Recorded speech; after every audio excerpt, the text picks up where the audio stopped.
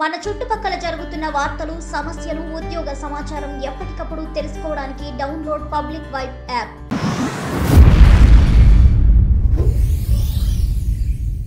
నటుడు, నిర్మాత అయిన బండ్ల గణేష్ ఎవరూ ఊహించిన విధంగా టీడీపీ యువనేత మాజీ మంత్రి నారా లోకేష్ పై ట్విట్టర్లో కామెంట్స్ చేయడం చర్చనీయాంశంగా మారాయి. మొన్నటికి మన తెలంగాణ రాజకీయ నాయకులను చూసి నేర్చుకోవాలంటూ ఏపీ పొలిటికల్ లీడర్లకు క్లాస్ పీకిన బండ్ల తాజాగా నారా లోకేష్ ను టార్గెట్ చేశారు. నారా లోకేష్ గారికి ప్రేమతో అంటూ మొదలుపెట్టిన ఆయన ఈ ప్రపంచంలో అతి కొద్ది మందికి మాత్రమే దక్కే అదృష్టం మీకు దక్కడం నిజంగా మీ అదృష్టమని అన్నారు. రాజకీయ పార్టీ అంటే ఓ సాఫ్ట్వేర్ కంపెనీ కాదని, మన పార్టీలో నాయకులందరూ మన దగ్గర ఎంప్లాయీస్ కాదని వ్యాఖ్యానించారు. మీ ప్రవర్తన ఎలా ఉండాలంటే మీ తండ్రి మీ గురించి గర్వంగా నిద్రపోయే రోజు రావాలని మనస్ఫూర్తిగా కోరుకుంటున్నానని బండ్ల గణేష్ కామెంట్ చేశారు. ఈ మధ్య ట్విట్టర్ లో మీరు చేస్తున్న కామెంట్లు మిమ్మల్ని ఇష్టపడే చాలా మంది బాధపడుతున్నారని, మీరు అద్భుతంగా పనిచేసి ప్రజలు నారా లోకేష్ తండ్రి చంద్రబాబు నాయుడు అని చెప్పుకునే విధంగా మీ రాజకీయం ఉండాలని కోరుకుంటున్నానని వ్యాఖ్యానించారు. చంద్రబాబు సమకాలకుడిగా పనిచేసిన ఆయన మంత్రివర్గంలో పనిచేసిన కేసీఆర్ గారి కుమారుడు కేటీఆర్ లాగా మీరు ఉండాలని బండ్ల గణేష్ అన్నారు. తండ్రి చనిపోయిన తర్వాత ప్రత్యర్థులందరూ ఒకటే అణచివేయాలని చూసినా అందరినీ ఎదిరించి 9 సంవత్సరాల పాటు సుదీర్ఘంగా పోరాడి ఘన విజయం సాధించిన వైఎస్ జగన్మోహన్ రెడ్డిలా ఉండాలని కోరుకుంటున్నానని అన్నారు. మెగాస్టార్ చిరంజీవి కుమారు రామ్ చరణ్ లాగా తండ్రికి పోటీ ఇచ్చే విధంగా మీరు కూడా తయారవ్వాలని మనస్ఫూర్తిగా కోరుకుంటున్నానని అన్నారు. ఇటీవల తిరుపతి దేవస్థానం చైర్మన్ స్వామివారి దర్శనం చేసుకుని బయటకు వస్తే వీరు చేసిన ట్వీట్